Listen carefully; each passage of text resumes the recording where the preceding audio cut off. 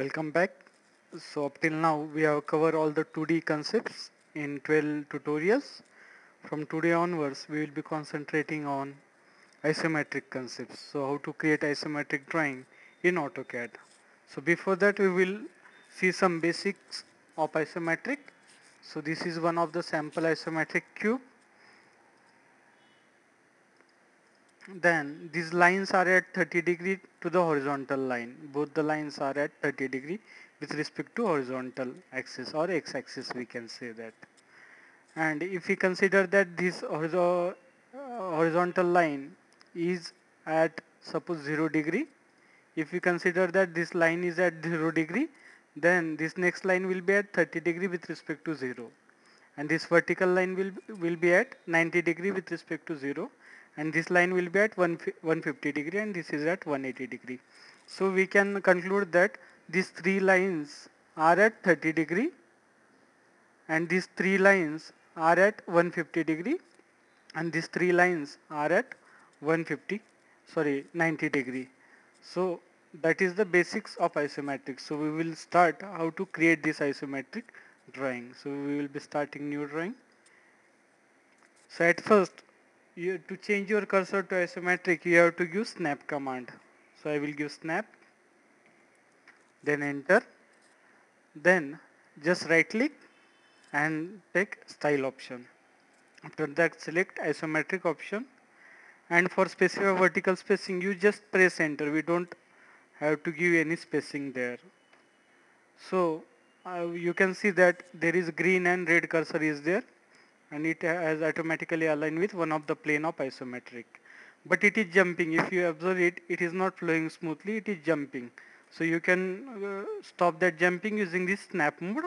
We have to make it off, snap mode off, so it will run smoothly. After that, we have to create suppose line. So we will limits and all those concept which we learn in 2D will be same. So if you want to draw a bigger drawing, you have to set the limit. So next we will start with line. We want to create that cube that we seen right now. So we will give first point. Then we will make here ortho on, so that our line will come straight and in desired angle automatically. So it is coming whether it is coming in 150 degree automatically. So here we have to give the length. Suppose 10 is 10 by 10 by 10 cube we want to create. So we will give length as 10. Then again vertical direction 10 length. Press enter. Give 10. Press enter. So in this way we have covered left side of the cube. So we want to go on the right side. So to go on to right side, you have to use F5 as a shortcut to change the isoplane. So you have to use F5. So by changing F5 here, the plane has been changed to top now. But we want to go on the right side, so we will again press the F5. By pressing F5, you can change the top. Now current plane is right plane. So again we will give here the length of 10, 10, 10. So left and right side we have completed. So we want to draw in top portion. Again I want to change the plane. So again I will press the F5. And I have this top isoplane top. Again I will create the line of 10 by 10, 10, 10. So this cube is created properly, isometric cube. After that, now suppose in isometric offset command don't work, because offset gets parallel, but in place of offset you have to use copy command in the case of isometric, because you have to copy in angular format, but offset will straight line. In straight line it will make the offset. Therefore you have to use copy, select object, enter, then specify base point. Normally don't specify inside, take it in the empty space, so it will not create any problem. Then give the direction where you want to go, and put the length, by how much distance you want to go in that direction. So by 10 distance, so I will put here 10 distance and enter. So it has, okay, 10 will actually offset on that, so I will take it as a 5 distance, suppose 5, enter. So it has created a offset of 5. So in this way, in place of offset you have to use copy command in isometric. So for creating circle you have to use ellipse. then right click and iso circle option is there. It will be added once you shift to isometric mode. Iso circle, then specify center. Here I want to draw midpoint. Then it is a drawing in top mode, so I will change the isoplane using F5 and I will come on right side. I will give the radius of 5. So this circle is created. Suppose I don't want this line, so I will remove it. And then I want the same circle like this here also, so I will just copy this circle there. So I will say copy, select object, enter. Base point will be this end point, second point is this end point, then right click and enter. So here one line should be there joining both the circle.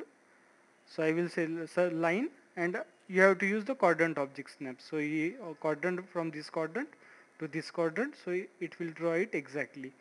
Now I will trim the unwanted objects. So from this object and these two objects I want to trim, enter, then remove the unwanted objects, enter, right click, enter. So in this way we have created isometric object with a arc in it.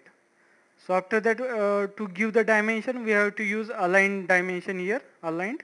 So we will be using the annotative. We have already seen this in our previous lecture, how to use annotative. So here we will create a aligned. So isometric drawing, in isometric drawing, you have to give dimension using aligned. Define first point, second point, then define the location for the dimension. So it is coming very smaller, so I will increase the isometric scale to 1:4 so it is visible properly. And in that I don't want these zeros and all those things, so I will just go to dimension style, modify primary units. I will make it single digit. I want it to be above. I want ISO standard. Okay, close. So it is properly showing, but it is going downward. So I want it to be aligned to this extension line should be aligned to this line. So we know that this line angle is 150 degree. So using dimension edit you can align that. So dimension edit, take oblique option, then select object which you want to align. This 10 I want to align, enter or right click, then specify the angle. So we know this angle is 150 degree. So we want to align to 150 degree. So that dimension has aligned to 150 degree there. So we will take some more trials with dimension. Suppose I want to give dimension to this. I want to dimension to this. I want to give dimension to this. So it is not necessary, but for learning purpose we will just try the align again, oblique, dimension edit, oblique. So I want to align. So you can at a time you can align multiple dimensions also if they are in the same direction. Then press enter, oblique angles. Now this line we want to align to this line. So we will be aligning the extension lines, not the dimension line. That you have to keep in mind. So normally student make the mistake, they try to align the dimension line. So you have to align the extension line with this line. So this line angle is 30 degrees, so we will give the angle of 30 degree. Enter. So those lines are aligned properly. So again we will align this, dimension edit, oblique, select object, enter. So now I want to align this with this vertical line, so I will give 90 degree. So in this way it has aligned to it properly. Then you can if you want to make it more attractive, you can use the gradient hatch also. So using gradient hatch you can give a special fill effect, so it will look very attractive. Suppose I want to give this effect inside this preview.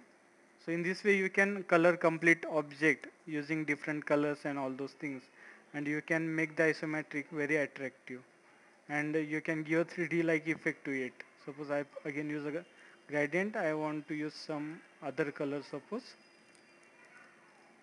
I want to use some pinkish color.